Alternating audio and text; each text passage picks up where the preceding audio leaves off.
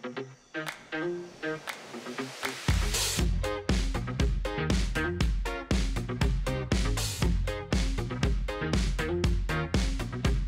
い、皆さんこんにちは。チュンスのちーチャンネルです。はい、今回はですね、昇仙峡オートキャンプ場のサイト紹介です。そして珍しくテントの中で撮影をしておりますが、まあ、こういうこともたまにはあるということでね。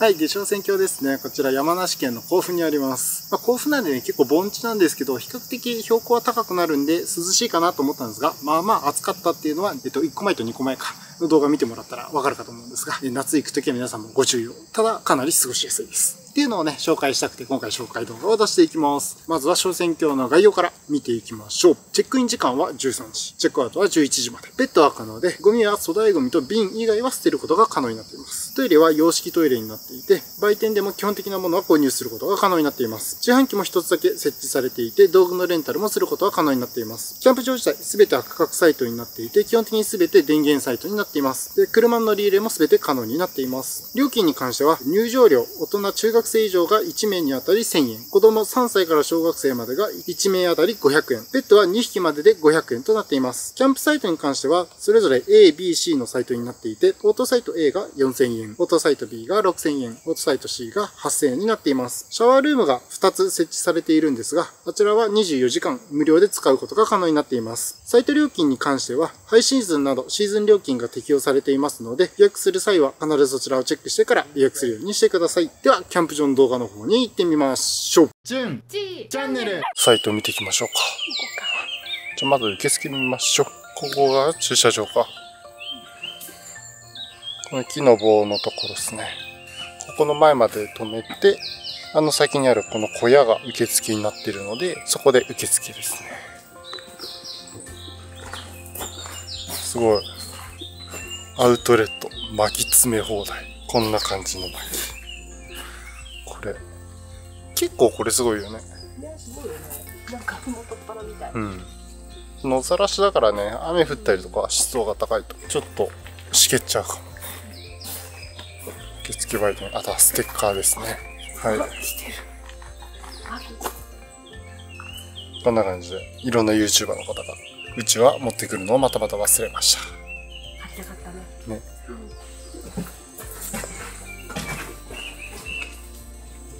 受付に薪も、普通の薪も売ってて、針葉樹が400円。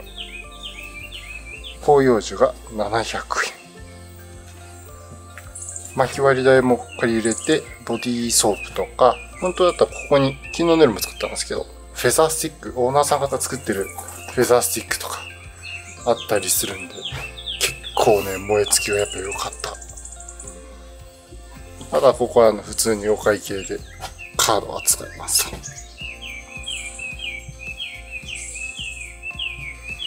意外と購入できるものは潤沢だよね。そうだね。ここが16番。16。あ、ちょうどそこが16、15か。うん。フラットよ。めっちゃフラットだよね。16は普通に正方形か。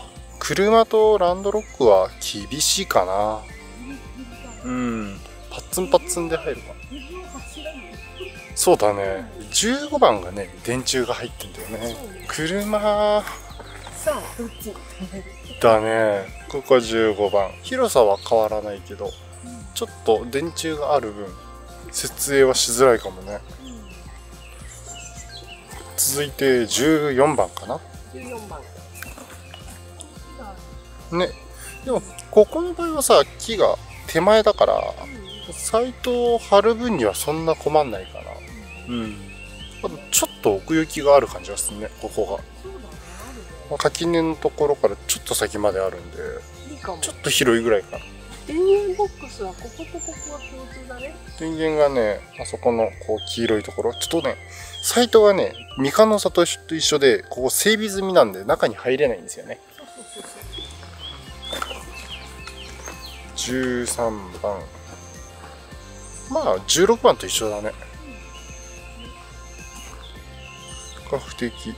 この辺ぐらいからさ、ちょっとこっちの眺めが良くなるかな。あ、そっか、ここ国有林なのかね。この段差がいいね。プライベート感があって。ここが12番。こんな感じのサイト。なんか見た目的に12番がさ、一番でかい気がするんだけど。そうかも。幅も広い。そうね。このね、ところ、受付がちょうどあそこなんですけど、ここの4サイトは通路になってたりとかするから、車通りは多いかもだけど、ただここに電線があったりするから、これも電線だったりするから電柱があって、意外とこっち向けば眺め悪くはないんだけど、そういうのは気になる方はって感じだけど、全サイト電源あるからね。ただね、受付とかも近いから、いろんな人に結構使いやすいサイトではあるとは思う。ただ完全に眺めを優先ってなると、この後紹介するこっち側とかの方がいいかもしれないね。じゃあ次、ちょっと右側行ってみようか。さて、ここが何番の隣 ?10 番の隣の方か。ここゴミ捨てとトイレと、こっちがシャワールームだね。こっちのコンテナ。で、間が炊事場になってて、ここにもトイレが。あと自販機がここに唯一置いてあります。燃えるゴミこっちか。この網網がね、燃えるゴミだね。基本的に瓶と粗大ゴミ以外は捨てられるもんね。ここね。ここが灰捨てドラム缶。このなんか4つ並んでるんですけど、この2つはシャワールーム。で、スタッフオンリー挟んで、左側に燃えないゴミが。ペットボトルとか缶とかここで捨てる感じになってるかな。ここはあれでしょ。唯一は土足で入れるトイレじゃない？あ、そうだね。男子の方行っていいですか？はい、どうぞ。ででん。あ、でもやっぱコンテナの中でも綺麗だね。なんかね、いわゆるコンテナトイレってね、地面とかもね、綺麗な印象ないけど、ここは綺麗だね。これなら、こっち泊まってる人は土足で行けるから楽かもしんない。そうだね。あ、お隣行きます。失礼します。あ、一緒ですね。うん。こっち男女兼用だけど。こっちも、そうね、一緒だね。で基本全部ね、やっぱウォシュレットついてるし、中綺麗だから。うん。トイレ問題は全然気にならなそうだね、やっぱ。ね、さすがだね。隣の炊事場。こっちも綺麗だね。ねえ。ちゃんとね、屋根ついてるから、雨降ってる日でも、全然。お湯、お湯。お湯お湯お湯全部お湯。全お湯スイッチそこ。ででん。すごい。こっち側はね、シンクが5つかな。で、全部それぞれにハンドソープと洗剤、スポンジ、ずらーっと全部あります。お湯も全部出て、ここにね、給湯器のスイッチがあるので、お湯も使えるし、なんならスポンジとかね、洗剤、まあスポンジ気になる人多いから、それを持ってきた方がいいかもだけど、洗剤は自由にね、タダで使えるから。シャワー開けてみますか、次は。じゃあお隣シャワーですね。失礼します。ででん。綺麗だけどコンパクト。コンテナの中のお風呂。冬は寒いかな、これは。そうね。まあ荷物置きはちゃんとあるんだけど。ハンガーもあるのがありがたいな。ね。まあ24時間使えるし、無料だから、お風呂はね、車で10分くらいの距離だから、こっちとこっち2個あるから、まあサクッとでいい人たちはここで十分かもね。汗かいたから一袋とかね。電源があるから、サイトにね、ドライヤーとかさえ持ってきてればいいかもしれないけど。女子の方が失礼します。どう？あ、電気つけますね。あ、オートだ。つかないね、この時間。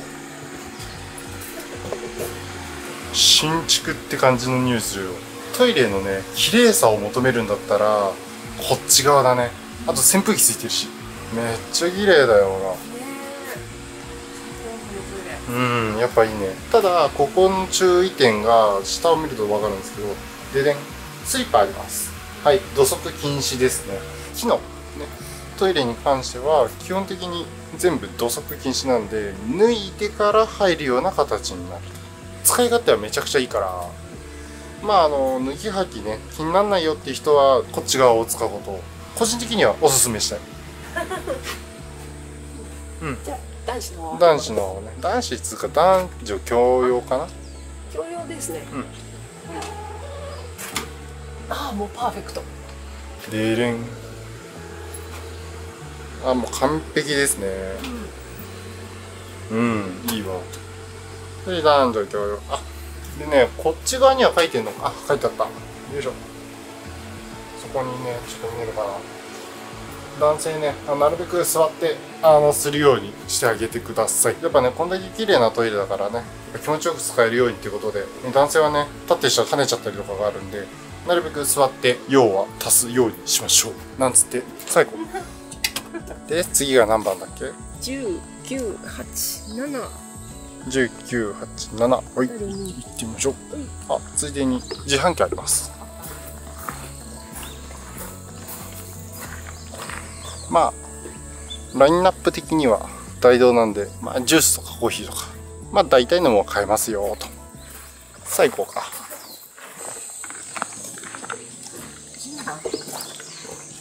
ここはね、やっぱいろんな人泊まってるね。ちょっとね、泊まってる人が多いんでさらっとで行きますが、10番はパーキング別になってるのがいいね。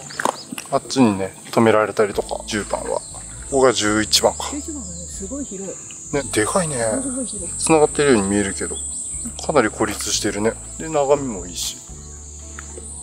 おはようございます。ここですね。眺め一番いいかも。そうだね。うん。ここら辺ね、一番眺めが正直いいかなっていう。うん。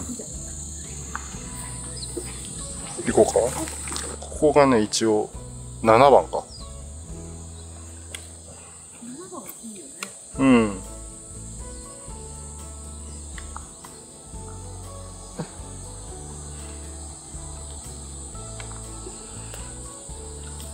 このレーンがな、いいんだよな。奥が10で、10、9、8で、こっちが7と。ここは、うん、柵もあるけど、広いし、いいね。ね、いいね。じゃあ、バカみたいに広いとこ行こうか。ちょっと足場が悪しだね。普通にパワーがそんな弱くなければ、あと FF じゃなければ登れるかな。FF だと下手したらちょっと雨降った次の人がスタックするかも。ここまたそれ行こうか。ここも厳しそう。鉄板のグリッとね。登り坂。確かに。まあでもここのサイトに来るためだったら頑張れるかも。頑張れるね。うん。でれん。ここが1番から6番なんだけど、ちょうどね今オチーがいるんだけど、オチーがいるここからずらーっとここまでが1サイト。広いね。こんなんずらっと見るとちょうどね全部ロープ貼ってあるんですけど、下にこの広さで1サイトです。だから56で1サイト、34で1サイト、12で1サイトかな。なので合計3組ここは入るんだけど、アホみたいに広い。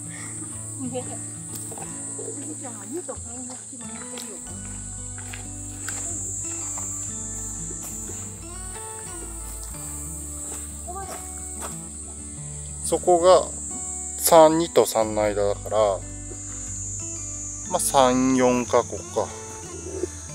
この辺ぐらいからの方が眺めはいいかも。ここがちょっと抜けてる場所があるんだ。多分眺め的には1、2が一番いいか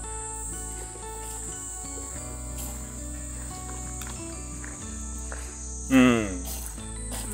1、2が良さそうだね。こんな感じで。1、2が一番開けてていいし、夏はね、暑いかもしんないけど、日当たりが一番いいんだよね。逆に5、6になると、ちょうど影になっちゃってて、もうここら辺ですね、本当に。ここが5、6なんで、5からもう先がもう全部影。3、4に関しては3番は日は当たるけど、4番が日が当たらないかな、あんまり。って感じだから、日当たり的にも考えて1、2と、眺めも1、2かな。逆にだから静かに過ごしたいんだったら向こう側が一番多分ヘリッチョだから56が静かは静かかな。ただ日当たり的にはちょっと難ありかもしれない。じゃあ入り口戻ろうか。ちょうどねここにいて、ここがね遊歩道になってて、ここからショートカットできるんでサクッとそこから行きます。はい、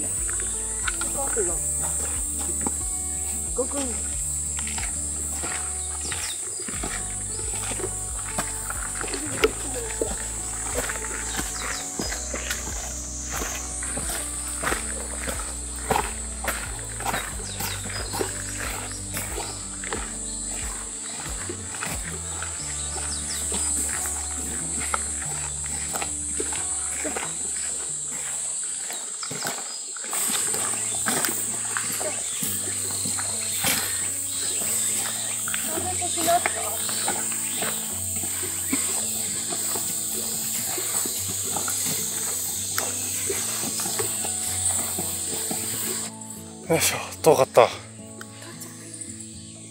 ちょうどね、よいしょ、こっちのこの先が受付のところで、今そこをずーっと登ってきたこちら、ここがこのね星空広場サイトってやつだね。この4サイト、多分ね一番でかいサイトかな。そこ見ていきましょう。うん、でかいね。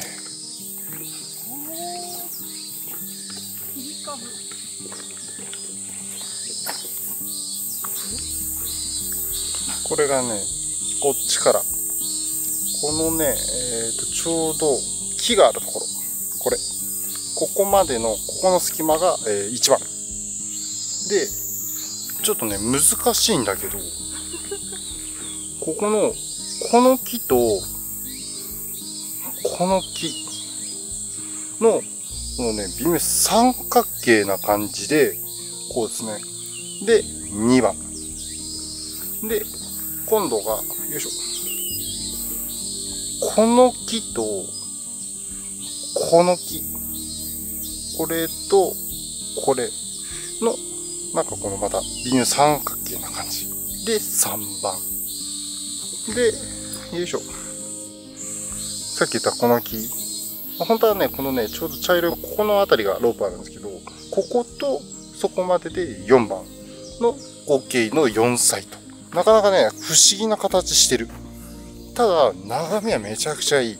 さっきの一番眺めいいねって言ってたこのね10、9、8、7の方が向き的にこっちなんですよ。全体的に開けてるし、ちょっとね電線は入ってきちゃうんだけど、全部のサイトよりも離れてて1段上がってるから、結構ね混雑してなければかなり孤立感もあるし、静かで広いキャンプはできるかな。たださっき言ったようにこのね2と3に関してはちょっと三角形の形をしてるから、車とかあとどでかいテントを張るってなるとちょっと張り方とかは考えた方がいいかもしれない。張れなくは全然ないんだよね。広さ的には全然半分から奥行っちゃえば全然広いから、テント2つ車2台とかだとちょっと厳しいかも。で逆に1番はここの手前がちょっと細いんだけど奥広いんで、結構いろんなテントは立てれるかな。広さで言うと一番使いやすいのが4番かな。基本的に長方形の形になってるから、まあかなりやりやすいとは思うけど、個人的には眺めはこの1番とこの2番かな。この1、2が眺め的にはおすすめで、ここねさっき言ったようにちょうど見えるかな、ここのねこの木の建物、これが管理棟になります。なのでさっき来てたよいしょ入り口の方ね、こっち側の道通ってこっからずーっと歩いてってここに行けば売店、あと炊事場トイレとかもあるんですけど、なんとこっちにまた遊歩道のショートカットルートがあるんで、こっちからさっきの10番の隣のトイレとかに行けるんで、そっち行きましょうか。このなんかトトロが出てきそうなこの道に行くんです。雲の近くにここね、夜照明つくっぽい。あ、ほんとだ。確かに真っ暗で歩けない。うん。あ、かわいい。ちょっとやってるのすごい。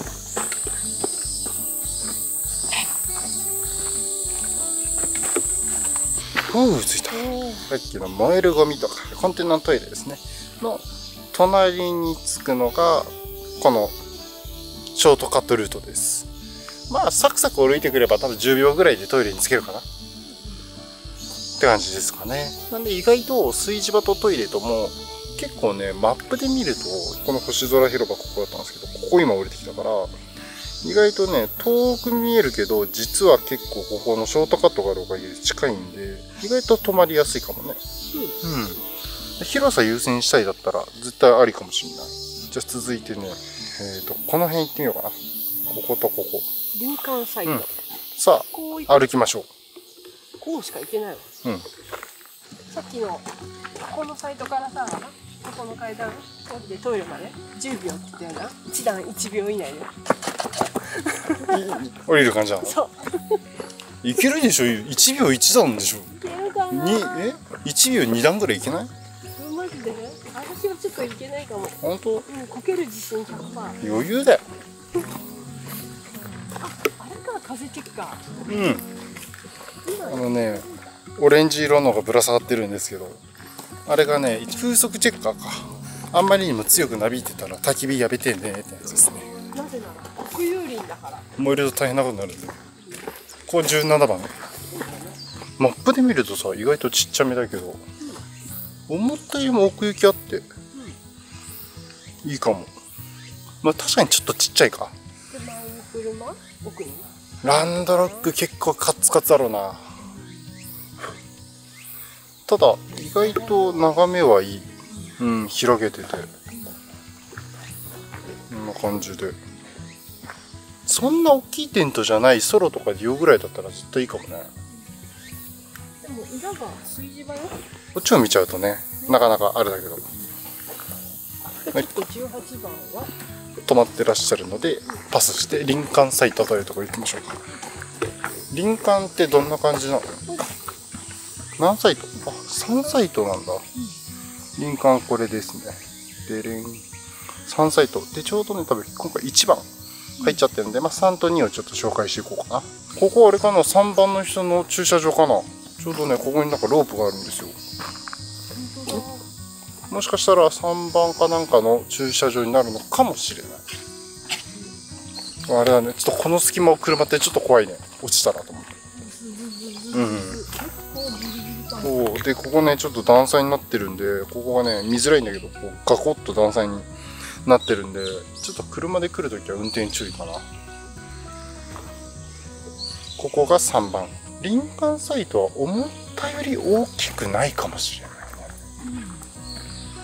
やっぱ林間サイトっていうだけあって全体的に木に囲まれてるから比較的やっぱ影で夏は涼しくていいかも。ただここの注意点は木に囲まれてるからムシシが、確かに。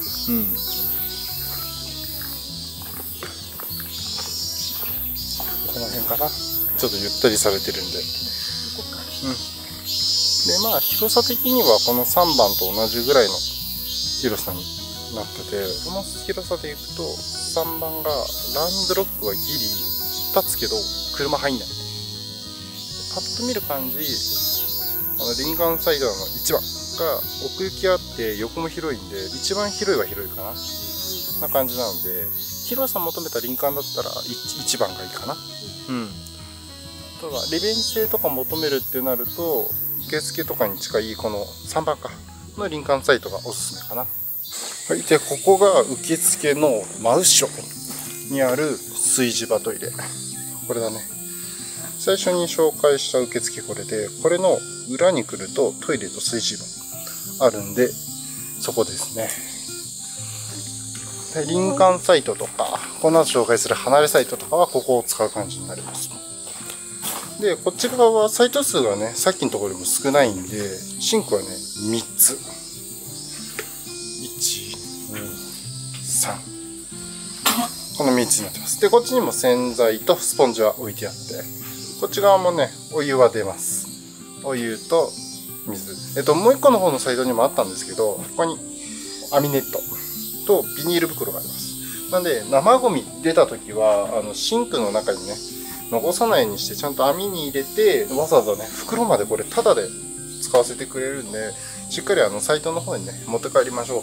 ちょっとね昨夜も片付けしてたらシンクにね残してる方いらっしゃったので、あまりねそういうことしちゃうとねみんな全然気持ちよく使えなかったりとかするんで、なるべくそこは協力してね、なんたってほらよくね網ネットだけタダっていうのはねあるんですけど、袋までこれタダで置いてくれてるんで、せっかくなんでちゃんときれいに使うようにしましょう。はい、これ外流しですと。それ一番隣にくっついてます。焚き火台とかね、網とか洗うんだったらこっちで、一応ここにね灰は捨てれますね。灰だけはこっちで、気をつけてほしいのがその燃えるゴミとかね、そのゴミステーションに関してがさっき紹介したこっち側のルートね、ここね、ゴミは絶対ここです。灰とかはこっちでも捨てれるんだけれども、ゴミだけはこっちなんで、そこは要注意です。で、さっきのこっちはトイレ2個あったんですけど、こっち側はトイレ男女で1個ずつになってます。失礼します。パカッ。はい。ああ、いい香り。で、ここのトイレに関しては、さっきの木のやつですね、の方のトイレと一緒なので、はい、下を見てもらったら分かります。スリッパがありますので、土足厳禁です。でもめっちゃ綺麗。もう新築のトイレなのよ。あ、すごい。キャンプトイレなの。勝手にトイレアワード満点取ってます。ほら、満点。めちゃくちゃ綺麗すぎて。ほら。あと何よりも匂いが素晴らしい。グッドスメルですよね。ね、なんかヒノキのさ、サウナみたいな匂いするよね。ねえ、これ女性用です。で、男性用も全く一緒です。男性トイレもめちゃくちゃ綺麗と。もちろんこちらにもスリッパありますので、はい、土足厳禁です。で、ここ奥にね書いてあるんですけれども、なるべく座って用を足すようにしてください。すごいな。でもトイレがやばいぐらい綺麗だね。じゃあ最後離れサイトかな。離れサイト、はい、これですね。なので今回123になってます。で今回うちがねこの3番のところに止まってます。で比較的ね広さ自体もかなり余裕があって、でランドロック貼ってあげて、奥にうちの車ですね入れたとしても結構ね横にまだ隙間があるんですよ。なのでかなり大型とかあとグルキャンでもね使いやすいサイトにはなってんじゃないかなと。ただ眺めとしては目の前が基本国有林なんで、まあ自然を見ながらキャンプって感じですね。開けたサイトってわけではないので、眺望をね楽しみたいとかっていう人にはちょっとこう向いてないかもしれない。眺望になるとね、今日向こうと思ってらっしゃるんですけど、こっちの1番の方が前の前が開けてるから見やすさ的には上がるかもしれない。で2番サイトも比較的ね眺めはいいんだけど、間に囲まれちゃうから圧迫感は感じやすいかもね。こんな感じの離れサイトにはなってますと。一個一個のサイトがめちゃくちゃ広いんで、まあ、ここはね基本どこ取っても使いづらいとかそういうのは基本ないかな。やっぱねここがね開けてるんで一番サイトが眺望的にはいいかもしれない。で、今までねサイトの中に入れなかったんで全然紹介できてなかったんですけど、ここのキャンプ場は基本的に全部電源サイト、電源がついてるような状態になってます。それぞれのサイトにこれボックスがあるんで、こうやって開けてもらえると中にコンセントがあります。1サイト 1000W か 1000W まで使えるので、基本的に高出力のねドライヤーと冬とかめっちゃ強いヒーターとかああいうのさえ使わなければ大丈夫かなと思います。今回のですね昇仙峡のキャンプ場の全体はこんな感じになります。ぜひ気になる方は来てみてください。